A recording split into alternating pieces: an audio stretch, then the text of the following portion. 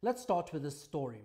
Rand Merchant Bank's latest Where to Invest in Africa report, a comprehensive analysis of the top investment destinations on the continent, ranks Seychelles and Mauritius, the two small island economies, as the top investment destinations in Africa.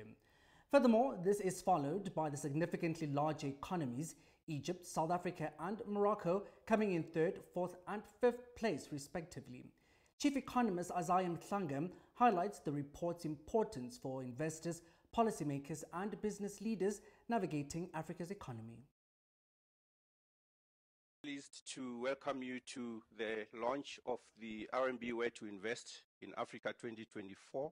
Why Africa? The reasons have always been there, and I think they are even more valid today than they've ever been. Let's take demographics, for instance. If you look at the growth of China and now the growth of India, it's rooted in demographics. That offers an opportunity.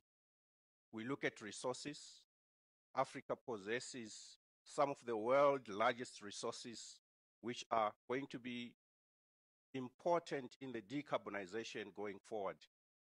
If you look in terms of land, we possess quite a significant portion of arable land that offers opportunity for growth in agriculture.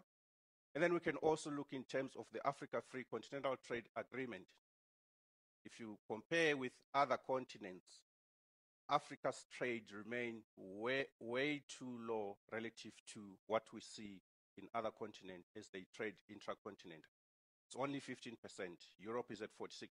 That's the lowest intracontinental trade in some of the regions, which means just merely doubling our intracontinental trade, we're going to improve our economic growth prospects as a region.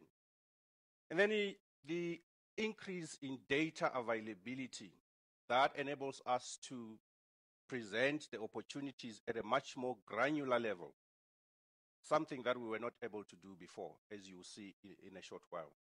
And then diversity. In most cases, Africa has been labeled in a negative way. But in true reality, there are opportunities, there are risks. There is always an opportunity for an investor depending on what drives your underlying business. But there are also risks that you need to be